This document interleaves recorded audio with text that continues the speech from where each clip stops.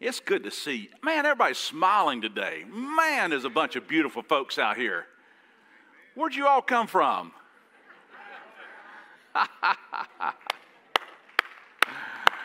It's good to see you today. I hope you have your Bibles and you'll find with me Ephesians chapter 1. We'll take our next step in our study through the book of Ephesians today, and it's an exciting day in many respects. But I want to make sure that we don't miss the significance of what is happening here in the book. In the larger context of the book, we talked about very briefly last week, chapters 1, 2, and 3 tell us the story of the gospel, Jesus' story. We would oftentimes talk about that from a formal perspective. He's teaching us about doctrine, the truths of what we can grasp and understand regarding God and His Word. But let's simplify it to say today that chapters 1 through 3 are giving us the gospel story, the story of Jesus. Chapters 4, 5, and 6 of the book of Ephesians talk about our story, our lives. And what we said last week is the intention of the book of Ephesians, the emphasis, the theme of the book of Ephesians is really about how the story of Jesus, chapters 1, 2, and 3, affects our story, chapters 4, 5, and 6. And so what we want to do today is sort of step in and understand that from the perspective, but even as we talk about His story and what He's doing with us, what He's doing for us, and what He ultimately will do for us, even grasping that, there's got to be practical application of how it should affect our lives. And so every time we open up God's Word, I hope you read it daily. I hope you do. Every time you open up God's Word, you need to be asking yourself a question: what does this have for me today? How should it be differently? How should I live my life differently? Is there something in my life that needs to be corrected? Is there maybe a burden or a passion that needs to be fueled within my life? I don't know what God does, but I do know as you open up God's Word and you ask Him, Lord, help me to see today what I need to do, and how I need to respond, and how I need to pray differently, or whatever it may be. It's amazing how many times God shows up and says, well, if you're really serious, this is what you need to do. Because His story must affect our story for the Word of God to be effective as it was designed to be. So with that being said this morning, I'd like to give you a little bit of trivia. Everybody likes trivia, right? So, somebody's going to ask you one of these days, what's the longest verse in the Bible? And don't put that up yet, you're going to tell them, that's what I thought you would tell them. Yeah, that's close. It's Luke chapter 3, verses 23 through 38. Luke chapter 3, verse 23 through 28, it's really about the genealogy of Jesus, and it's a list of Jesus' ancestors, and it's sort of, it's a whole list of names, sort of a run-on sentences, and begat such and such, and he came from, and from names that we cannot pronounce ourselves, and we just want to run through oftentimes, but that is the longest sentence in the Bible. So the question then is, what's the second longest sentence in the Bible? I know you know what the shortest sentence is, right? Jesus wept. We get that one. But what's the second longest?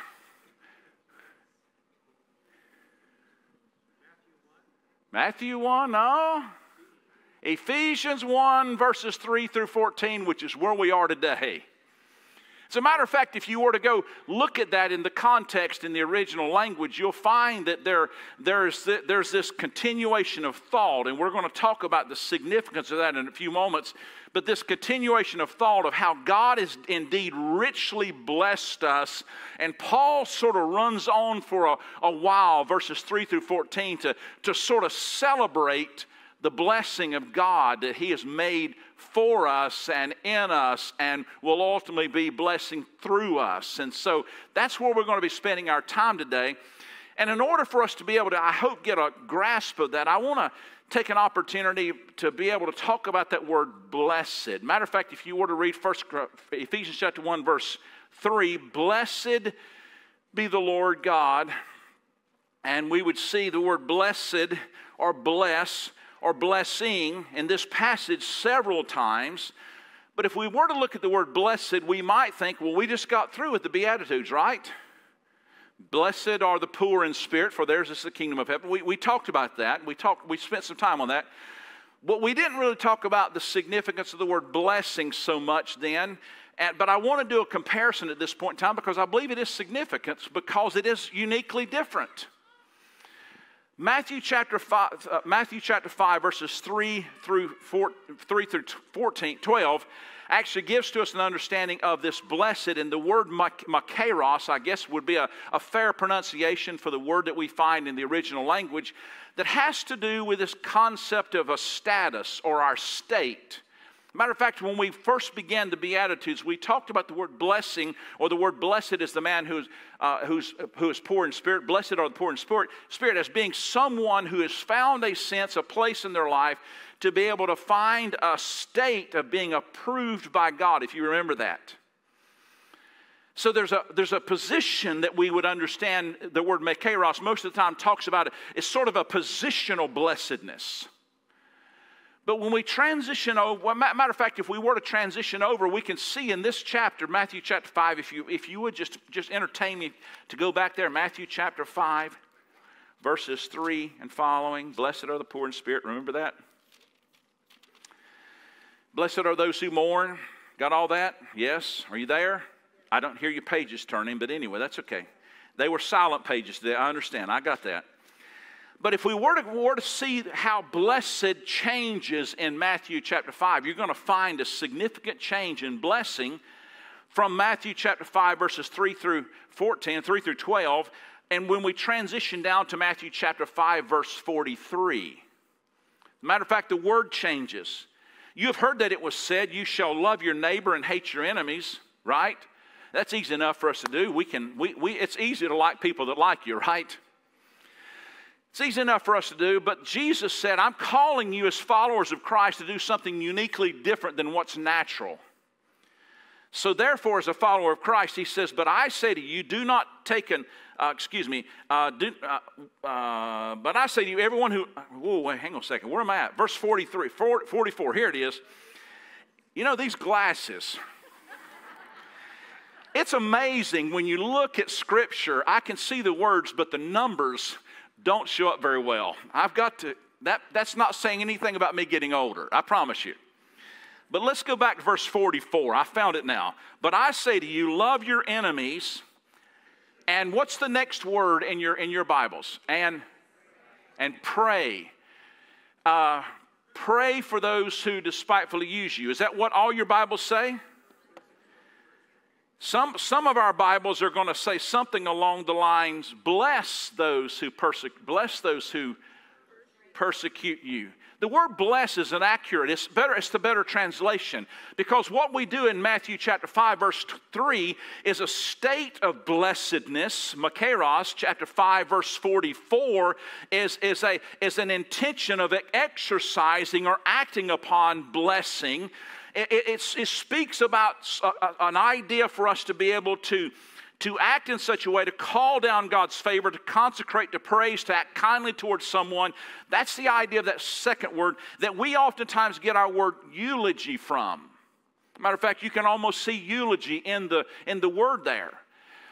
Many times in a funeral, we would actually talk about a eulogy, maybe about reading an obituary possibly, but a eulogy formally is something more than that. Eulogy is simply saying something nice and kind about the individual whom you're eulogizing or those who you're blessing.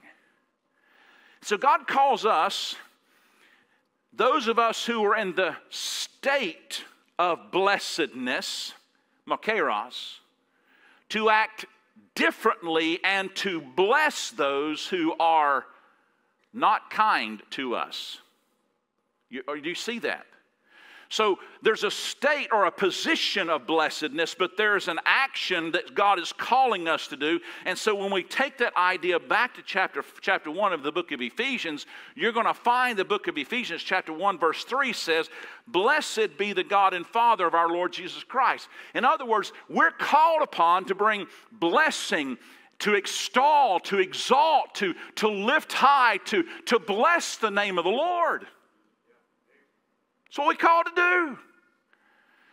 And then the rest of that verses 3 through 14 is really telling us the foundation or the why, or giving us fuel for the blessing that we're giving or ought to be giving to God. The scripture says in chapter 1 verse 3, "Blessed be the God and Father of our Lord Jesus Christ, who has blessed us." What God did for us is He has now acted upon, He's brought favor to our life, He's given to us, He's choosing to extol, He's choosing to bless us and encourage us, shine His favor upon us. And when we have God's favor upon us, it becomes more natural for us to simply bless the Lord, right?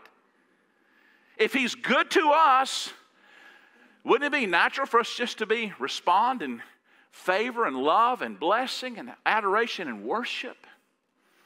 And Paul talks about that aspect. And so this morning, our time together today is going to be talking about the Father's purpose. And I want to say it this way. God has a plan for your life. A purpose, an intentional purpose for your life.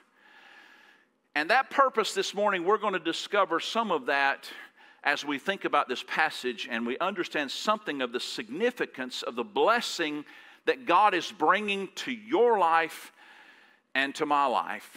And we begin to see within it the blessing and the purpose for the Almighty. Matter of fact, 12 times we're going to find this statement in the Scripture, "in Christ." Because first of all, the blessing that we understand significant with Christ is really wrapped up in this one word, as we are in union, letter A in your notes, as we are in union with Christ.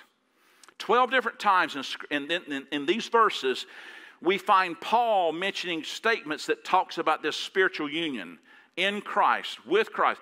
And so much so that when we read this, we become almost numb to the significance of what God is seeking to do. And may I just caution us this morning not to grow numb in seeing something repeated. As a matter of fact, it ought to draw attention to that, because it ought to help us to see that in this particular thing, if He repeats it time and time and time again, He's bringing significance to it. And so what He's wanting to say to you and I is, because we find ourselves in this relationship, in this union with Christ, there is inherited blessing within that reunion, and that's what we're going to be talking about over the next little while. Christ, the Lord Jesus Christ, the God of creation, the Lord of lords, the Lord of glory, has invited us into a relationship with Him. He is absolutely Lord. He's risen from the grave. He's gained power over sin and death.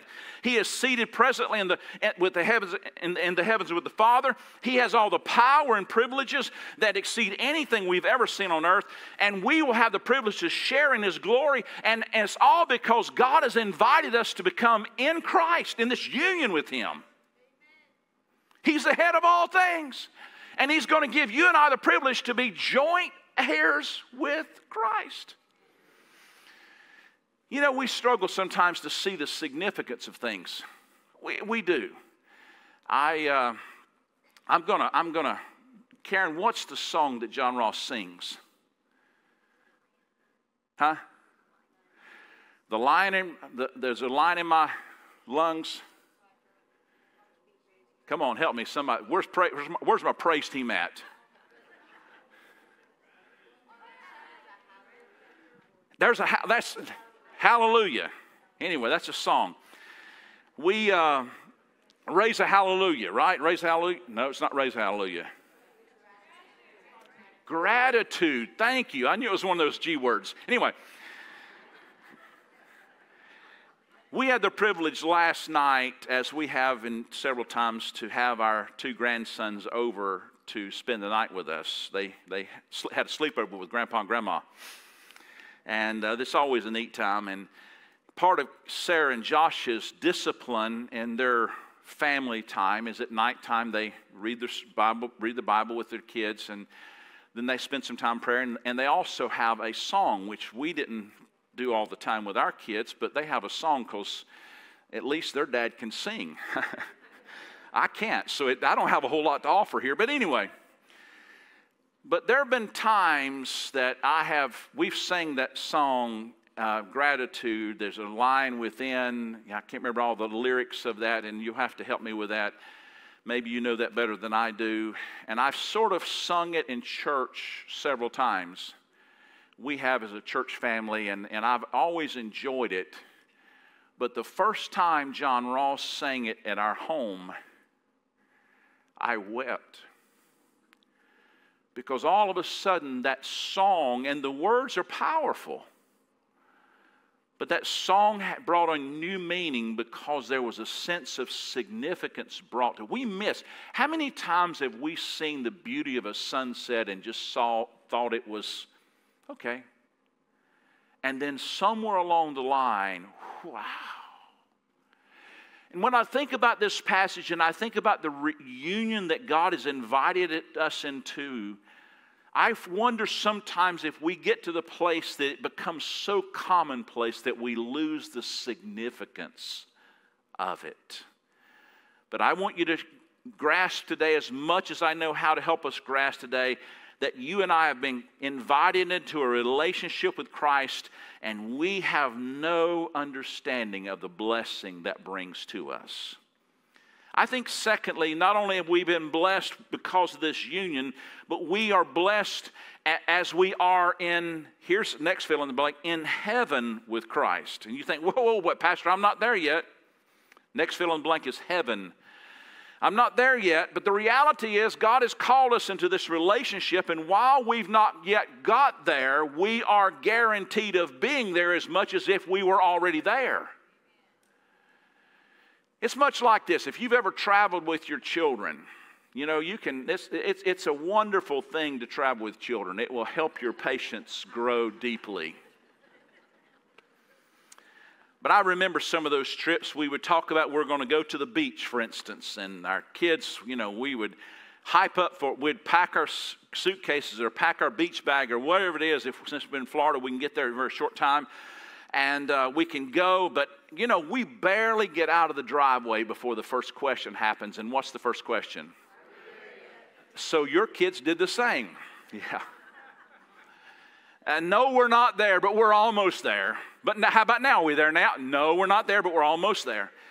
You know, that already but not yet kind of idea, that concept that Scripture teaches us and helps us to be able to see that while we may not yet be in glory, we all participate in glory. There's something that we have today that's ours because we're in relationship with Christ, that ultimately we may not never see the full understanding until we get there. But the reality is, even as Paul tried to say, eyes have not seen nor ears heard nor entered into the heart of man what God has prepared for those who love Him, while we have not quite understood it to its fullness, one day we will, but God has given us glimpses of it today. That's why I love that story.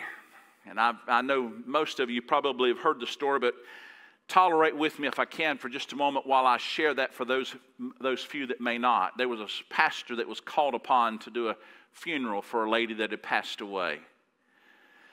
And she went by to meet the lady that was in the process of passing, and she talked to about the pastor with what service she wanted and that kind of stuff. And one of the things she said at the very end of the conversation, she says, Pastor, I want to make sure that if you would please make sure, I've told my children, but I'm not sure they're going to do that, but I want you to make sure that when I'm in the casket that there's a fork in my hand. And the pastor thought for just a few moments, and he said, why in the world would you want a fork in your hand? And she said, well, Pastor, you know this. We as Baptists love to eat. Amen? And those fellowship dinners that we have at church, when she talked about a sister such and such that had already passed on, used to come and gather the plates. You know, we've got Junior Daly, bless his heart, he is so faithful. Gene Smart yesterday in our funeral meal follow-up was so faithful to come around and start gathering plates up as we sort of finish our meal. But Sister so-and-so, apparently, as she gathered the plates up, used to say to the people as she was gathering the plate, keep your fork. Why? Because the best is yet to come. The dessert, if the rapture ever comes, we better eat our dessert first. I could miss a meal, but I don't want to miss a dessert. Amen? The reality is, while we've not yet got there, the reality is, while we've not yet fully experienced it, it is ours as if we're already there. The deposit and guarantee has been made, and in Scripture we see even Paul mentioning here, who has blessed us with every spiritual blessing, not most, but every spiritual blessing in the heavenly places. He is present in glory, and one day we will join Him in glory, and all the blessings that come from glory are ours to know today, even though we have not quite experienced them all till we get there. So we have this precious blessedness that comes from this union, but we also have verses 4 and 5, this blessedness that comes with the status that we have because we are His. And that status, first of all, comes from His sanctity, Christ's sanctity, that we should be, notice what it says in verse 4, even as He chose us in Him before the foundation of the world, that we should be, here's two words, don't miss, holy and blameless before Him. Holy and blameless. Tandem benefits of our union with Christ, this twofold description of this growth process of the sanctification of God at work in our lives as He is bringing about something for us, something being removed from our life, and something then being supplied to our life.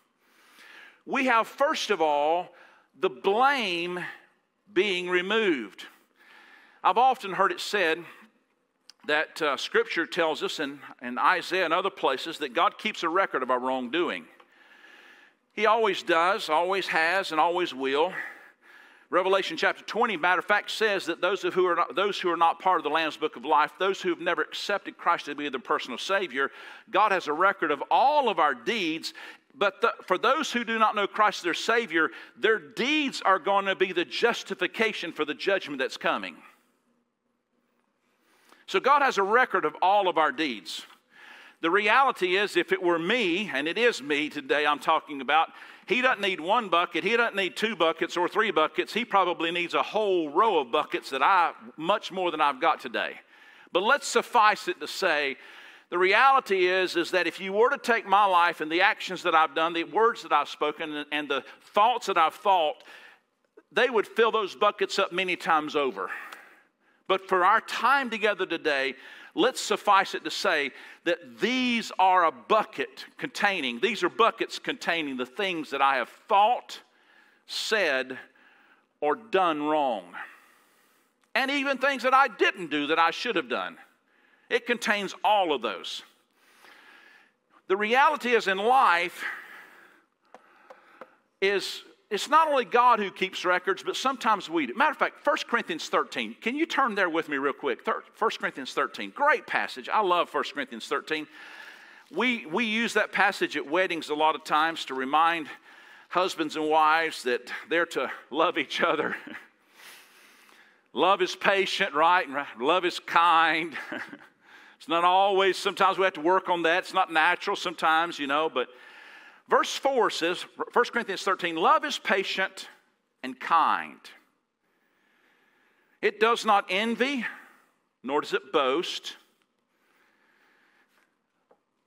It's not arrogant, nor is it rude.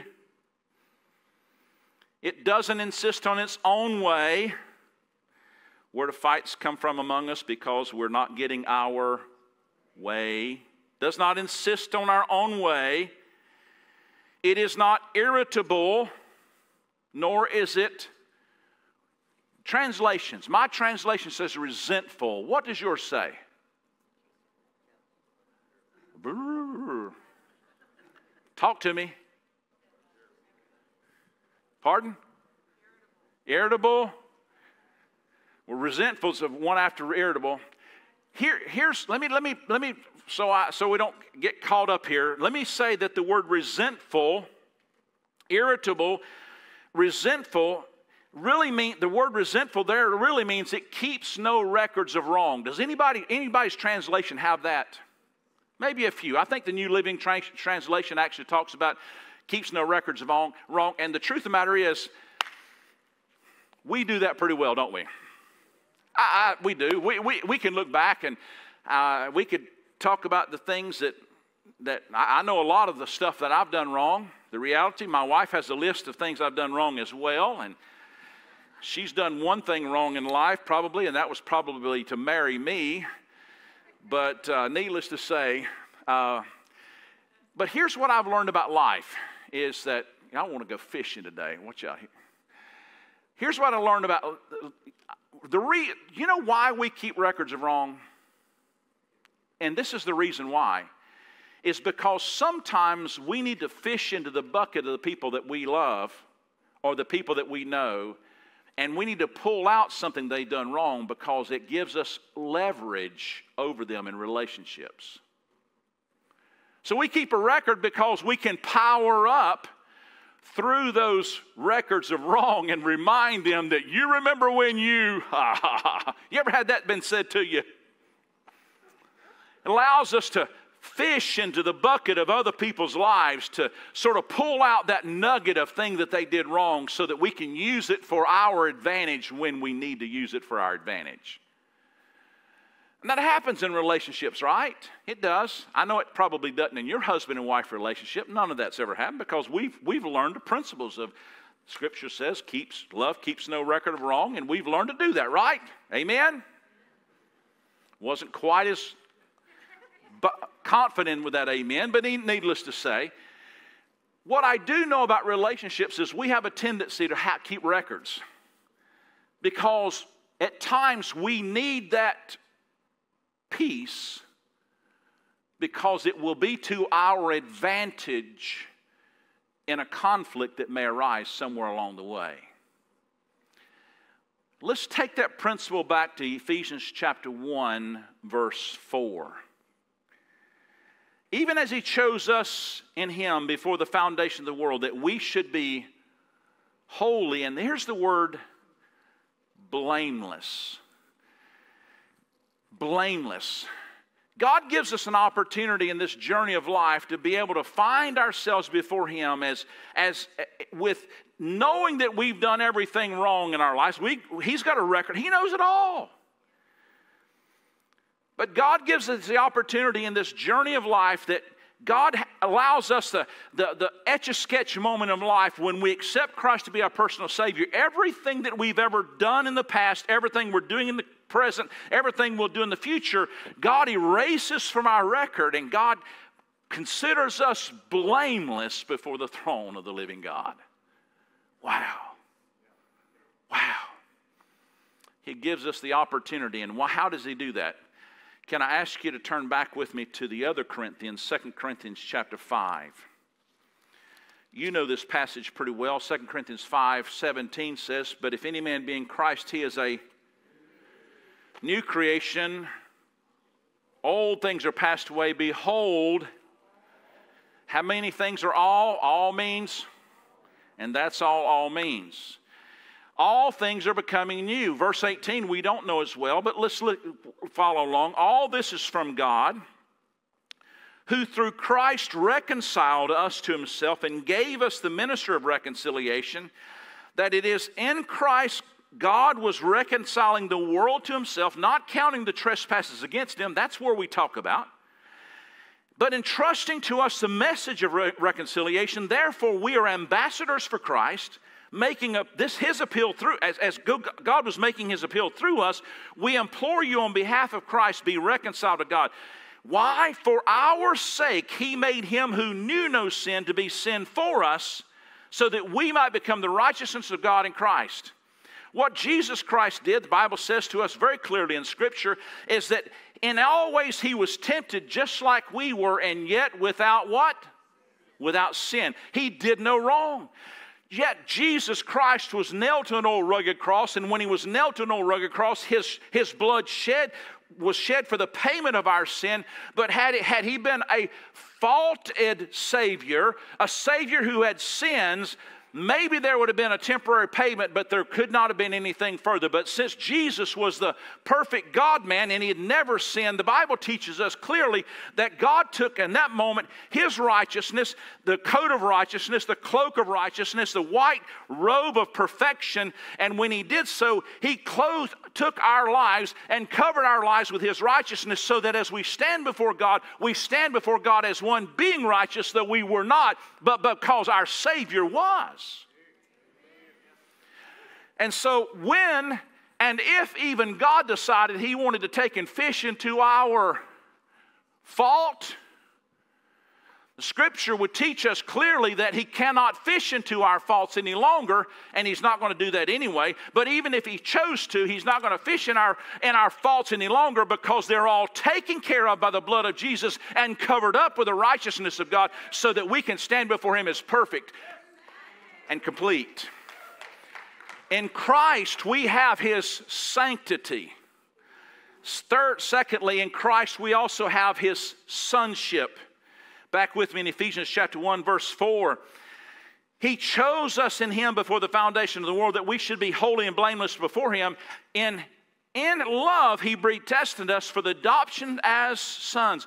He allows you and I the privilege to be joint heirs with the Lord Jesus Christ, not because we deserve to, not because we've measured up to, but because in love he has determined that we would be invited into a relationship with him, and we would ultimately be his children. So we are sons and daughters of God if you know Christ is your personal Savior.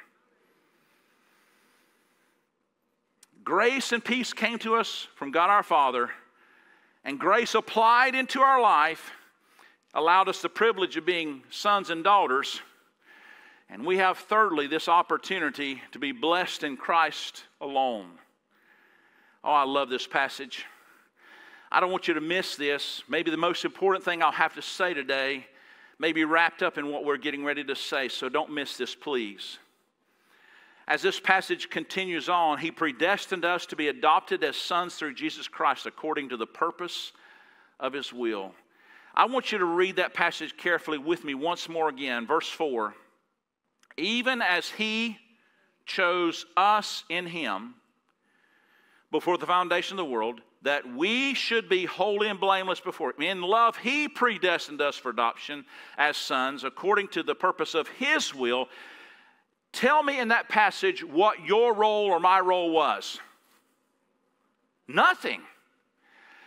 Because you and I need to understand and grasp this. If you miss everything else, we need to grasp this. Salvation has come to you and to me without human cause at all. You did not measure up. I didn't measure up. I didn't get good enough. I cannot get good enough. I didn't do enough right things. I didn't do enough good things. I cannot do that, because this old body is filled with the old nature, the sinful nature, and everything that I've done and I will do is polluted by that sinful nature. But blessed be God, God chose to love me in spite of me and chose to invite me into a relationship, all because he initiated that relationship, and he's invited me, granted to me the faith I need to be able to trust him, and ultimately he has saved me. And I didn't do anything, because I can't.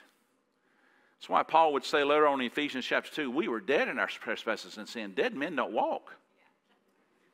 Dead men don't rise up. Dead men don't participate. We were dead in our trespasses and sin, and God in his grace chose to love us. If you don't, I think the most amazing thing that you and I can ever grasp is the fact that God chose you.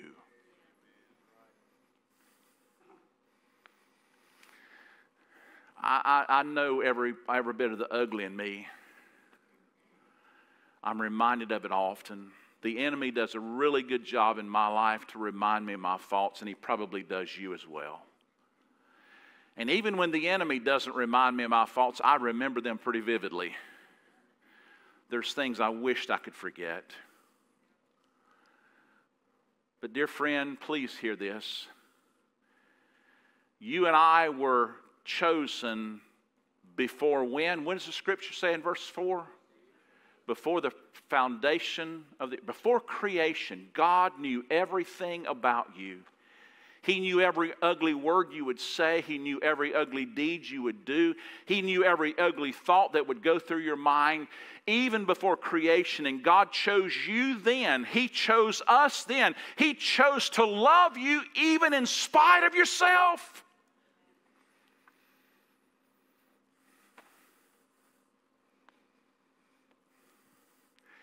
When you're having one of those pity parties in life and the enemy's trying to beat you up, or maybe you've got friends around you that are trying to beat you up. Maybe they're fishing in the pond of your wrongdoing. How many of you all have done some wrong things in life? Even when they're fishing in the pond of your wrongdoing to remind you of the faults of your life, if there's one thing that you and I need to be reminded of, is in spite of all of that, He chose us.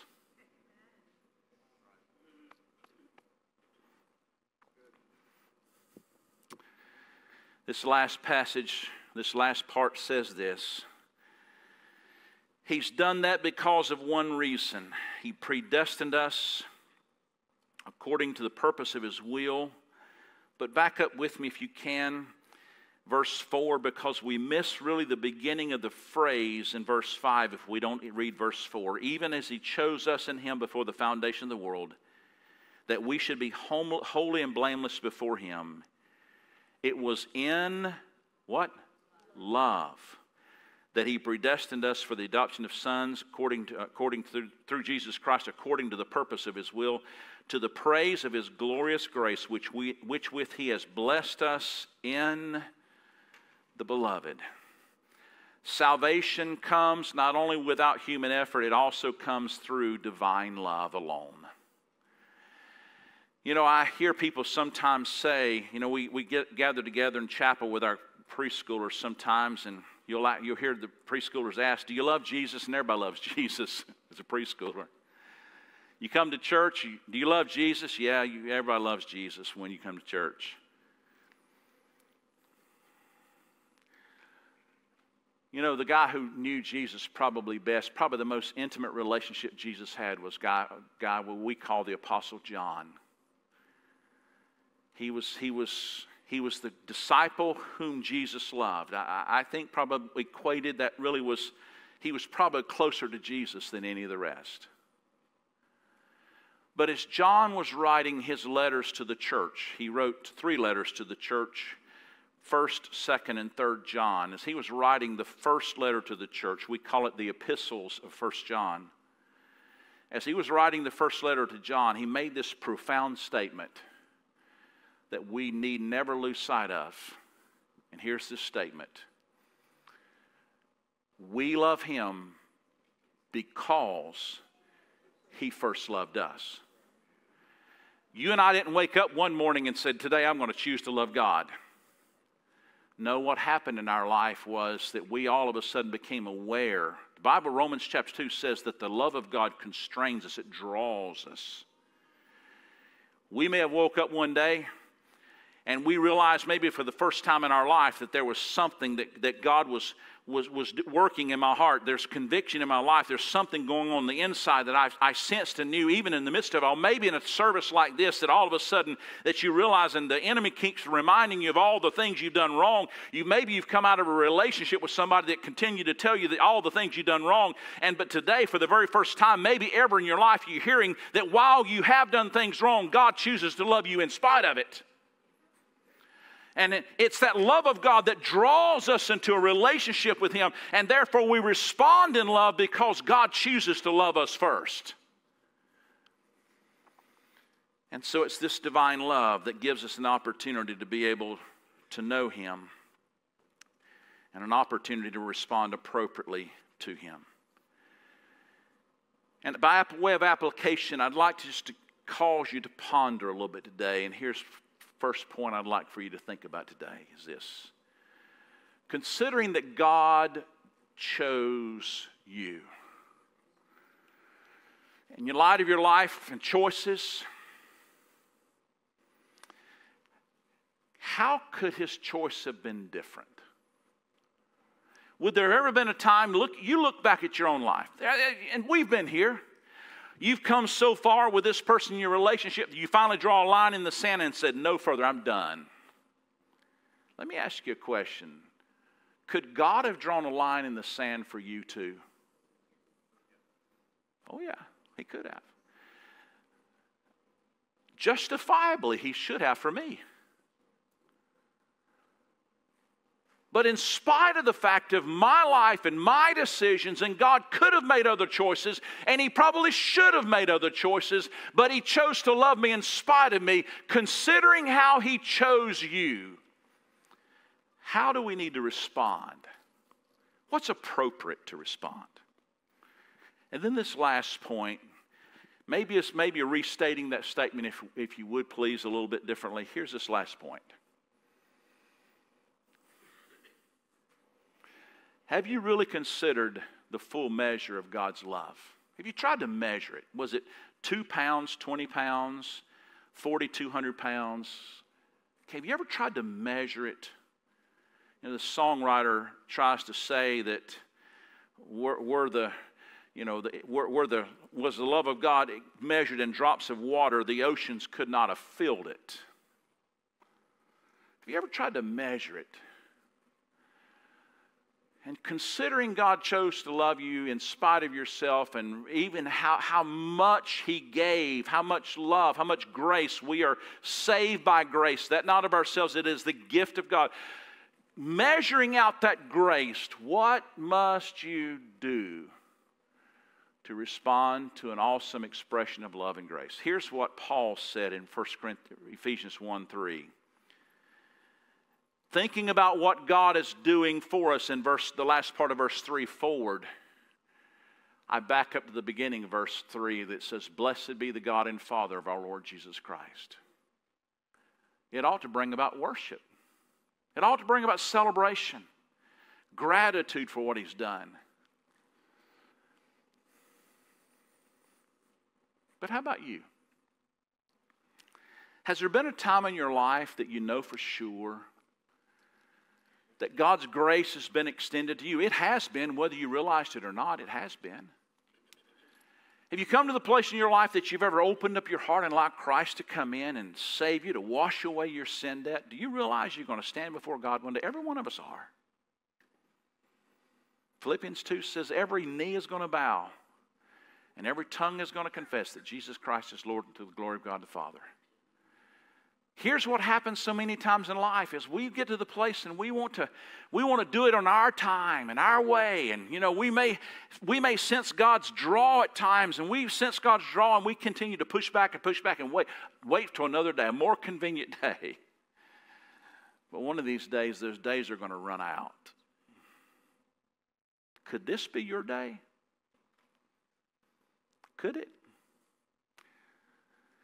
I'm going to ask you, if you would, to stand to your feet, heads bowed and eyes closed across this room today as our praise team makes their way to the stage. No one looking around today, and I'm not going to ask your questions to embarrass you, other than simply to say this. Do you know Christ as your personal Savior? And if not, why not today?